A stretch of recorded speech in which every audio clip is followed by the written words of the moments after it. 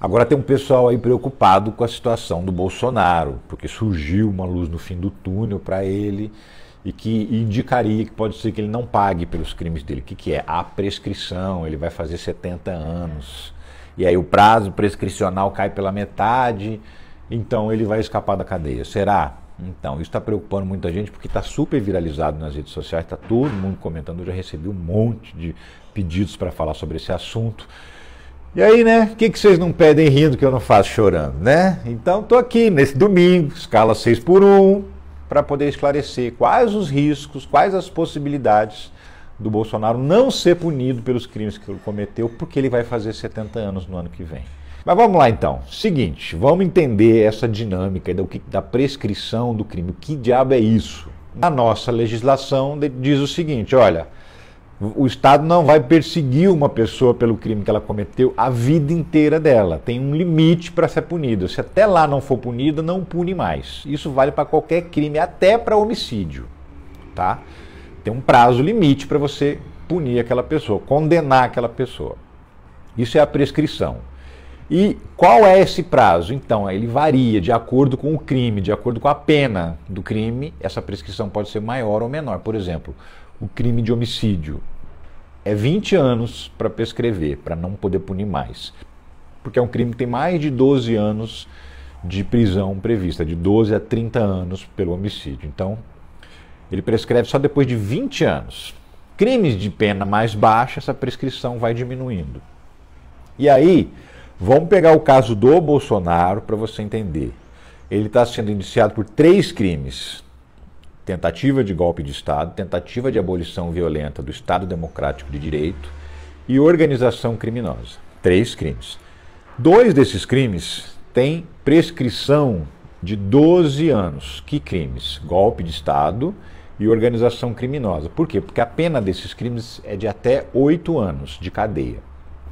Então, segundo o artigo 109 do Código Penal, a prescrição, ou seja, o fim do prazo para você punir a pessoa por esses 2 crimes é de 12 anos. Se não punir até 12 anos, babau. Quando a pessoa faz 70 anos ou quando ela é menor de 21 anos, esse prazo de prescrição cai pela metade. E é aí que estão falando do Bolsonaro. Porque no ano que vem ele faz 70 anos, os prazos de prescrição caem pela metade. Então, nesse caso, golpe de Estado e organização criminosa, a prescrição para o Bolsonaro vai cair, a partir do ano que vem, para 6 anos. Certo? Compreendido? Então, se não punir o Bolsonaro por esses 2 crimes em até 6 anos, depois da data do cometimento do crime, não pune mais. No caso de tentativa de abolição violenta do Estado Democrático de Direito, a pena maior, ela vai até 12 anos de prisão. Então, o prazo de prescrição dessa pena é de 16 anos, segundo o artigo 109 do Código Penal. E aí, então, ele cai pela metade, quando faz 70 anos, cai para 8 anos, certo? Então, o Bolsonaro cometeu 2 crimes que, se ele não for punido em 6 anos, não pune mais, e cometeu um terceiro crime e que, se ele não for punido em 8 anos, não pune mais. Quando ele cometeu esses crimes?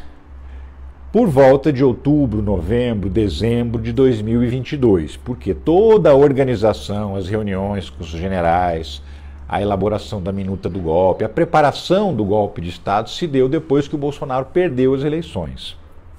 Então, naquele período, no outubro, novembro, dezembro de 2022, é o período em que ele cometeu o crime. Então, a prescrição desses crimes, quando elas ocorrem, no caso de golpe de Estado e organização criminosa, vai prescrever lá em novembro de 2028. Se não punir o Bolsonaro até essa data, ele realmente escapa da cadeia.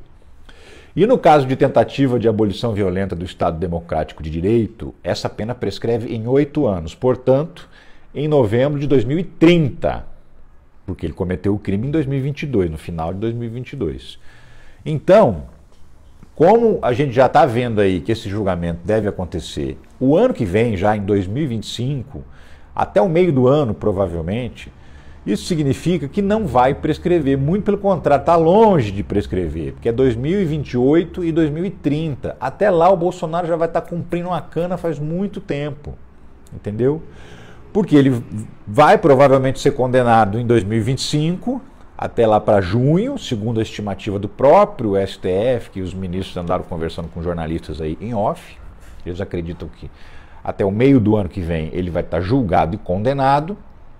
E aí ele tem os prazos para poder entrar com alguns pouquíssimos recursos para tentar atrasar o início da prisão dele. Então ele pode entrar com embargo de declaração, embargo de não sei o quê, para tirar dúvidas em relação à sentença, mas nada que mude a sentença. Ele só pode recorrer uma, duas vezes ali dentro do próprio STF. Isso significa que rapidamente a decisão final, transitou em julgado, não cabe mais recurso, essa decisão final ele vai conseguir atrasar no máximo em mais um ano, ou seja, meados de 2026. Antes de começar a campanha eleitoral de 2026, eu deixo registrado aqui em vídeo e aposto com você que ele já vai estar na cadeia, já vai estar preso. Então ele não vai escapar por conta de prescrição. O fato dele fazer 70 anos não vai alterar a situação jurídica dele, porque o julgamento dele vai acontecer com bastante folga em relação a esse prazo final, que seria o prazo em que ele escaparia da cadeia. Vai sobrar tempo, não vai passar anos. Seria diferente se o Bolsonaro estivesse sendo julgado na primeira instância. Por quê? Porque aí sim ele poderia recorrer tantas vezes que poderia ultrapassar o prazo de prescrição, né? Porque aí ele recorre para a segunda instância, depois ele recorre para o STJ, depois ele recorre para o STF. Cada um desses recursos demora às vezes 1, 2 anos para ser julgado. Poderia passar desses 6 anos no caso de alguns crimes e de 8 anos no caso de outros. Poderia. Mas como ele já está sendo julgado direto no Supremo Tribunal Federal, tem pouquíssimas possibilidades de recurso, e só dentro do próprio STF. Então, rapidamente, a sentença final foi dada. O Collor foi condenado no STF a menos de um ano.